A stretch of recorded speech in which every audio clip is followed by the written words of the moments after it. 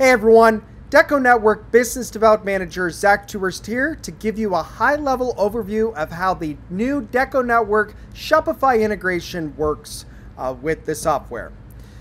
There's a lot of help documentation that goes with connecting a Shopify site to a DecoNetwork site, and it can be a little overwhelming.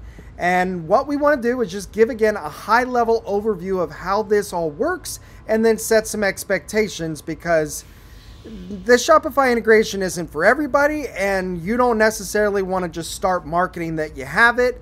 This is really meant for when you have a client who has an existing Shopify site and they want you to do the fulfillment and you don't want to re-enter the orders in Business Hub.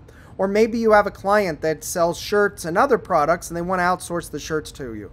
That is what the Shopify integration is for. Don't think that, oh, this all of a sudden is a better solution than building websites on DecoNetwork. That is definitely not what it's for. And one, it's unnecessary. And two, this is for pre-decorated retail orders. It is not for custom orders. It is a mapping process. And that mapping process, it's a pull method. We're going to pull from Shopify into Deco. We're not going to start in Deco, push to Shopify, pull back. It's going to go Shopify into Deco. And there's definitely some pros to this method. So first thing, realize again, there's a lot of help documentation. I myself had no experience with using Shopify. While it's a lot, it's not that difficult at all. So let's dive into this, and hopefully this will alleviate and answer some questions. So let's start off with step one. We need to go into Shopify and we need to essentially build an app that we can connect then into a DecoNetwork site. For each Shopify store we want to connect, we are then going to connect it into a DecoNetwork site. So one of the things to keep in mind is you have to be on the premium or enterprise plan. You don't have to be on enterprise, but premium or enterprise, because you need affiliate sites to be able to map these orders to. So first thing we're going to do is, again, we're going to go into Shopify and we're going to create an app. The documentation, as always, is extremely thorough and well put together. If you follow this documentation, it's not that difficult. So we're going to hop over to Shopify and we're going to come into this bottom left-hand corner. Sorry, I'm not already there. Settings.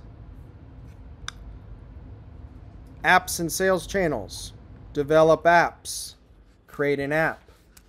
And we'll just call this DecoNetwork Shopify integration. We'll create the app. We're then going to configure what we call the admin API scopes. I'll be honest, I have no clue what I'm really talking about here, but I follow DecoNetwork's documentation and it works, and that's all that really matters. So if we come back to this documentation, identifying the scopes is really, we need to be able to say that we're going to outsource orders from the Shopify store. And we need to be able to set that expectation by building this app. So under the API scopes, we want to check write and read fulfillment orders, read fulfillments, write fulfillments, inventory, and products. So come back. We'll scroll down. Fulfillments, write and read fulfillments, write, read inventory, and one more about products.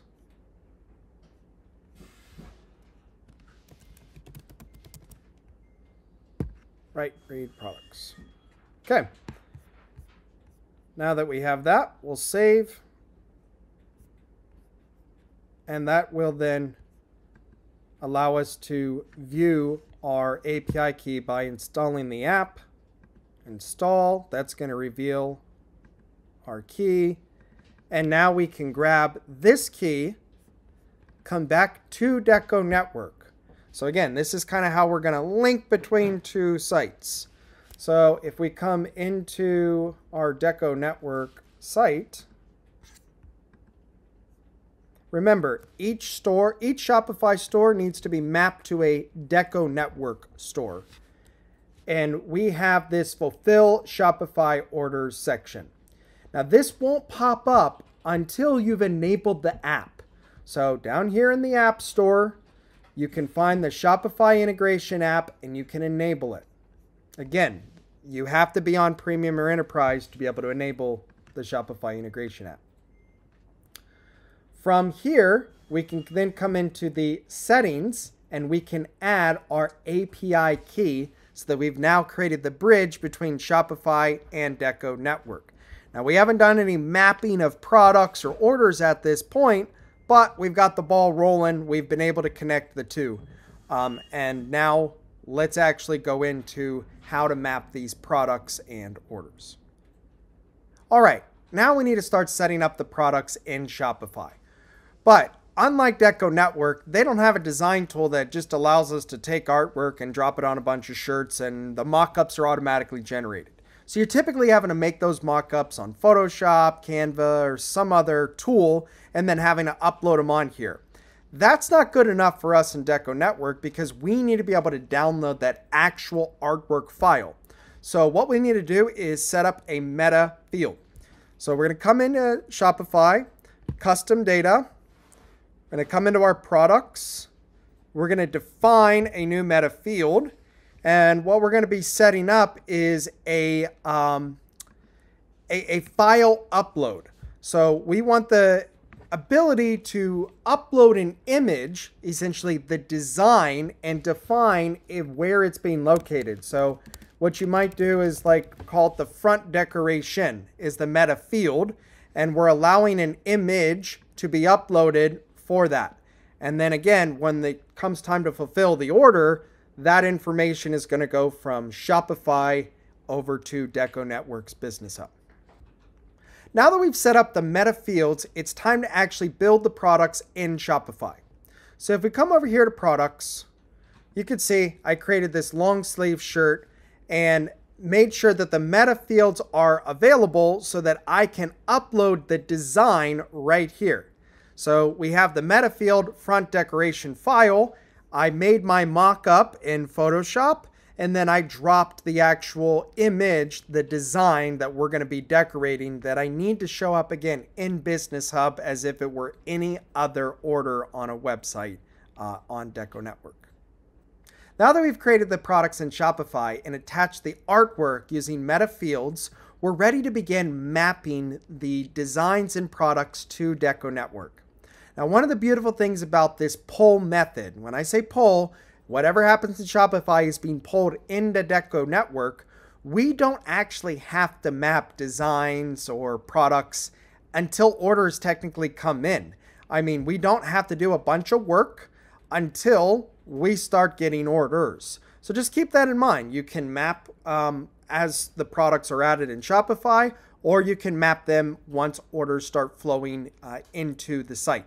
Something very important to keep in mind, the order must be paid for by the Shopify outsourcer. So when they're outsourcing the order to you, they are automatically paying for the order using DecoPay, and that order has been invoiced at that point. You cannot have the order go from Shopify into DecoNetwork until that has been done. Now, in addition to mapping the products, we need to map things such as the shipping method, the designs, the products, and then once the actual orders start flowing in, if you haven't done completely, you need to finish the mapping process. So we have a product in Shopify. In this case, it's the G2400. What I then had to do was actually map that, okay, in DecoNetwork, I want to use the G2400 from Sanmar. The white shirt that we're selling on Shopify is technically this. This is the true SKU for each of these sizes. And then I can place the design where it needs to. And again, this design is not coming from DecoNetwork. It is making its way over from Shopify. Once a product and order has been properly mapped, it'll flow directly into Business Hub as if it was bought off of a normal DecoNetwork website. Again, the Shopify integration is not meant to replace DecoNetwork websites that you may provide to clients, schools, whoever. It is a tool for for when you have that client that has an existing site and doesn't want to leave it, or they sell other products. That's when you really want to be using and taking advantage of this Shopify integration. If you have any questions on how the Shopify integration works, please do not hesitate raising a support ticket with client services, and always refer back to the documentation as it will answer a lot of your questions. Thank you.